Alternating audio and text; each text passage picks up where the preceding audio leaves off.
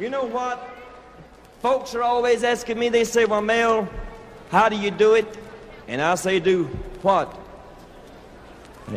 And they say, well, Mel, how do you write a song?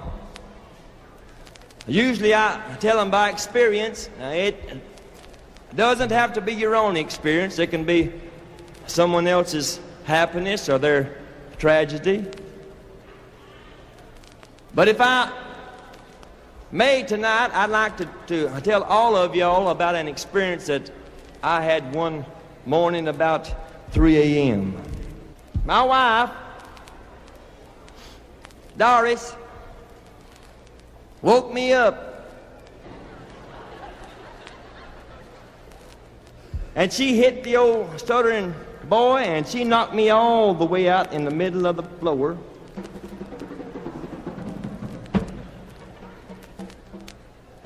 And she said, Melvin? Melvin!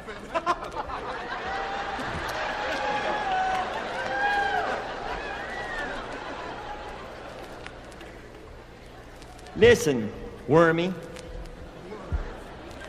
It ain't as bad as Claude. I sound like a hammer. And I said, what is it?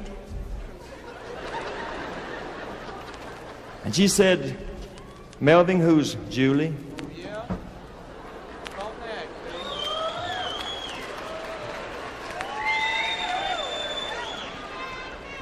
Well, you talk about stuttering. Oh, so I got on with it. It took me about 15 minutes to tell her that it was a racehorse up in Kentucky.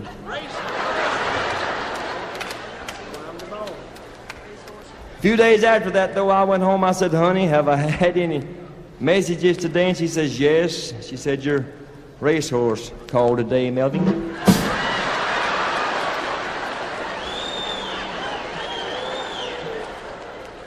Now, that's an experience, and I'd like to do this especially for my policeman friend over there, Bert. I'm going to do this for him. And I hope that you folks out there in the audience tonight, I hope that you folks don't ever have to go through anything like what I went through. But if you do, you might come up with a few little words that goes something like this. Cross the table over coffee just this morning.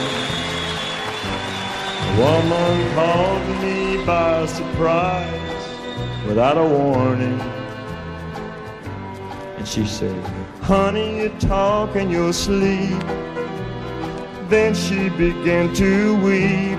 And she said, tell me now and tell me truly, but who's Julie?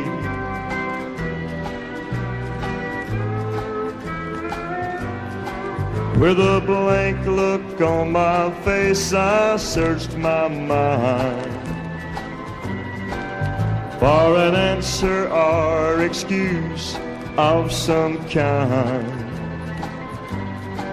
But the words wouldn't come and my mind went blank. Slowly my head just sank and she said, honey, you know I love you truly, but who's Julie? Oh, Julie, what's this hold you got on me? You're on my mind, in my dreams. You know you should not be there, Julie. I'd like to say Julie's just a friend of mine, but I know that would not satisfy your mind. You see, Julie gave me something that you did not. She remembered what you forgot. And honey, I'm sorry I've got to tell you so cruelly.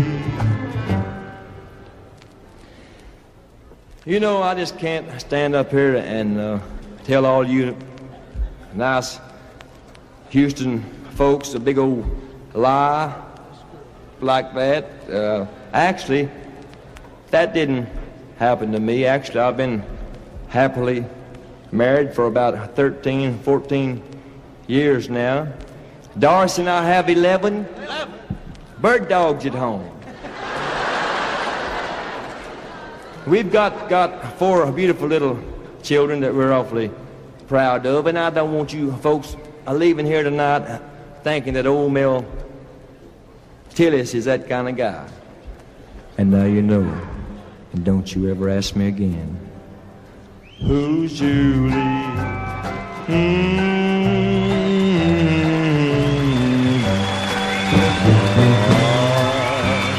Tell me now.